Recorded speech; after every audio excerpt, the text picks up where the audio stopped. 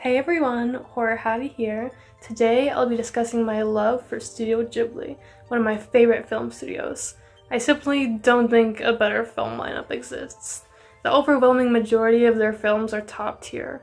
Their movies have such charm and magic in the worlds created. I have undergone the task of pitting every single one of them against each other in this ranking.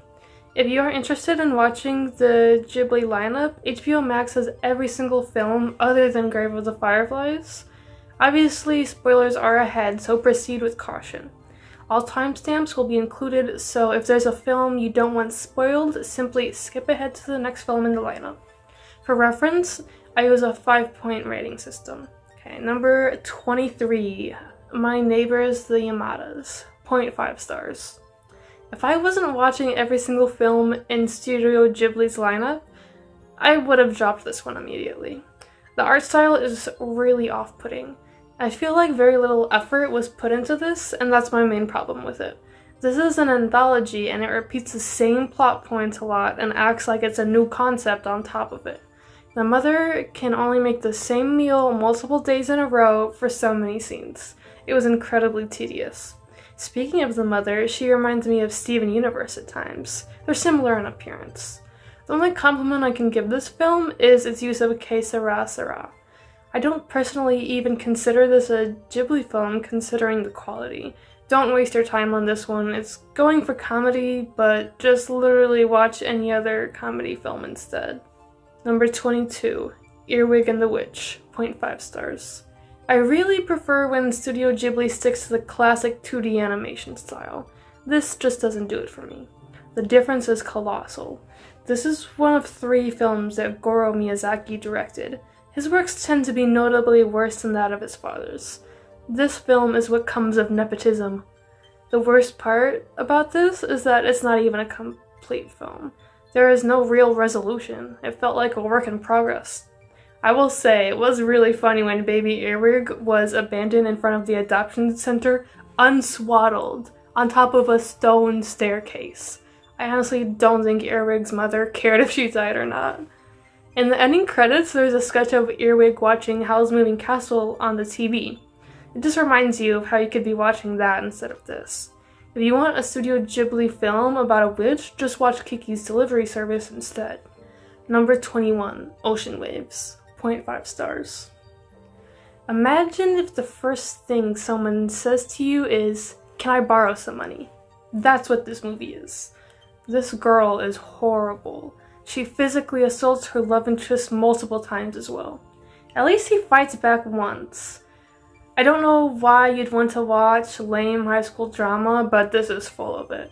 The most disturbing part of this is when non-consensual photos of a student were being sold. Avoid. Number 20, Only Yesterday, 1 star. This is such a slow and boring film. This doesn't have that Ghibli magic.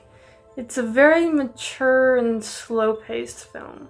That's the nicest way I can think of putting it. You might appreciate this if you're older.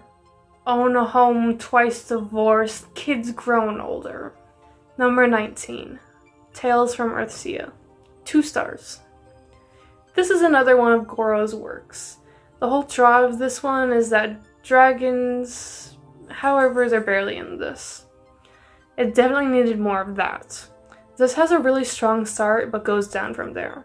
My favorite thing about this film is definitely the villain. He is so fine. He speaks in ASMR too, just my type. He gets his arm sliced off at one point, which is brutal. I really hate how part of the plot centers around a child sex trafficking ring. I go to the fantasy genre to escape reality. I don't want to think about things like this. Some of my more minor complaints include how at one point they call a llama a horse and write it like a horse when it's clearly a llama. Number 18, Porco Rosso, 2.5 stars. This had some really sweet and comedic moments in here. I think this film is a good representation of survivor's guilt, so if that's something you're struggling with, I recommend checking this out. Gina is my favorite character. I love her charm. Fio is great too. She's an incredibly hard worker and is in such a complex field, engineering, while still being a child. I don't like how much of a pushover she is, though. Hayao Miyazaki clearly has a strong passion for all things aviary. He includes it in at least once in all of his works. I, however, do not particularly care about this. This film mostly focuses on that. The main character is not likable. He is a sexist pig, after all. Just because he's better than some of the other characters doesn't mean he's a good lead. I really do not enjoy the instances of misogyny and pedophilia included. I also didn't like the open ending. Number 17. Pom Poko, 2.5 stars. This is the one with testicles being used as parachutes. Yeah. I love the environmentalist message here. It's included in a lot of the Ghibli lineup, and I really enjoy it. However, this is the worst one with that message, so just watch the other films instead. This had a lot of funny moments other than the gross-out humor. I'm really not a fan of that. I think this has an excellent representation of death. My favorite characters were Oroku and Ryotaro, the pretty boy fox. This is so good but so bad at the same time, and the bad outweighs the good. They were doing too much with the goddamn ball sex. I'm all for animals having anatomically correct genitalia in film, however, I do not agree with these animals stretching out their balls to insane dimensions, transforming them into different objects, and multiple animals laying around on one of their balls. I'm sure they're doing this to be humorous, but you'd have to have the humor of a middle school boy to find this funny. Haha, balls is simply immaturity. This also shows animals being killed, which I usually try to avoid. This also has absurd moments like the animals pulling a gun on one another. I never enjoy harsh switching to oversimplified art. It's just lazy, it takes you out of the film, and demonstrates a low budget. Number 16, My Neighbor Totoro, 2.5 stars. This is Ghibli's most overrated film. This film just kind of floats along its runtime, nothing too crazy is going on. This almost feels like a nothing film. This is the company's most iconic film, hell, Totoro is even their logo, but that doesn't mean it's a good film. Yeah, you've heard Ghibli is amongst the best of the best and this is their signature, but that doesn't mean you should simply blindly slap a 5-star rating on it. Number 15, Grave of the Fireflies at 3 stars. This is the saddest film in their lineup. You just feel the anticipation building and building for when the little sister was going to die. It just kept getting pushed and pushed. I cried, that's for sure. I will never watch this film again. War is another common topic included in Ghibli films. This is a good film, but it's just so sad. Number 14, From Up on the Poppy Hill, 3 stars. This had really high quality dialogue, and that was the best part of this. However, a huge part of the plotline was the young couple determining if their relationship was considered incest or not. Very strange and unnecessary. That's all I feel I need to say about that. Number 13, When Marnie Was There, 3 stars. This is a beautiful, queer, coming-of-age love story between 2 girls, Anna and Marnie. One draws portraits of the other in her spare time. They go on romantic boat rides. They dance together and embrace. I love yous are exchanged. 5 stars. And we were queer baited! Marnie is actually the ghost of Anna's grandmother! Now if we ship it, it's considered incest. Yay. In my version, the movie ends at the lighthouse scene near the end before the reveal. 3 stars for what we got, though. Number 12, The Secret World of Arrietty, 3.5 stars. This is Ghibli's take on a Fae storytale. The animation took an upgrade here, which I really enjoyed. The visuals are great as always. This has a nice aesthetic. This is a creepy movie, though. The scene where the boy spots Arrietty in his room and whispers to her, ah! I would hate being the size of a pot river. I have an intense phobia of insects. They're already terrifying to me at their small size. Imagine if they were even bigger than me. I would live in a constant fear. The weakest part of this film is the ending. Number 11, Princess Mononoke, 4 stars. This is one of my favorite environmentalist films. This has incredibly beautifully imagery, such as when vines and leaves start growing out of a gun. It's always a treat to see spirits portrayed in media. Their design is well done here. I was very pleasantly surprised to learn about the women-led village and their openness for sex work.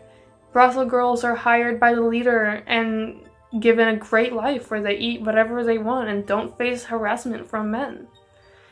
The only thing keeping me from giving this a higher rating is how intensely brutal a lot of the scenes are. I didn't enjoy seeing the intense violence against a particular wolf. It was very upsetting. There's also lots of corpses around and a scene where someone gets both of their arms sliced off with an arrow, and decapitation is depicted as well. The human harm and death doesn't bother me, but still, I wasn't expecting that level of severity. Number 10, The Wind Rises, 4 stars. I have a feeling this was Miyazaki's favorite film to make. I really love the fashion showcased here. This story has 2 stories within. One side focuses on the love story, while the other side focuses on working on planes. The love story is so amazing. The Avery aspect, on the other hand, boring. It takes up so much of the screen time, too. My only complaint with the romance is how the husband couldn't resist smoking even next to his sick wife, actively worsening her condition. He loved her, but he loved smoking even more. The ending left something to be desired, too. Number 9, Ponyo, 4 stars. Ponyo was actually my first film from Studio Ghibli. I went to go see it with my dad in an almost empty theater late at night. It was one of my few memories I have with him. That sounds sad, but don't worry, it's a good thing. Anyways, onto the film itself. Ponyo's dad, so fine. I want you. I love men in makeup. Plus, he's a dilf. If he was real, I would not be interested though because he's 6'5". If I saw him in real life, I'd be scared, not bricked up.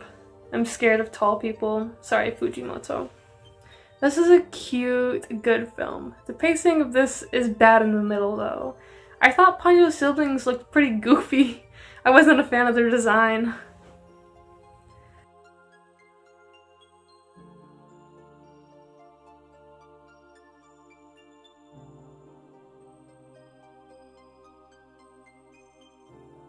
Number 8, Nausicaä and the Valley of the Wind, 4.5 stars. If you want to see a female protagonist written incredibly well, watch this film. I wish more people were like Nausicaä. She has such a kind spirit. Master Yupa is great too. The CGI was bad. I didn't enjoy Asba's character, and would have simply preferred if they chose to develop Nausicaä and Yupa's relationship instead, and cut him out. As a side note, the fox squirrel reminds me of what a baby cat bus would look like. Number 7, Castle in the Sky, 4.5 stars. The 2 leads have amazing chemistry together. Pazu has a very cute accent. They cast his voice actor very well. Shita, on the other hand, I wasn't so much a fan of her voice. This was really cute and humorous. Very cute and humorous film. Studio Ghibli has this trend where they'll make up perfectly good movies, but then bam, misogyny. Bam, incest. Bam, pedophilia. The list goes on. In this film, it's pedophilia.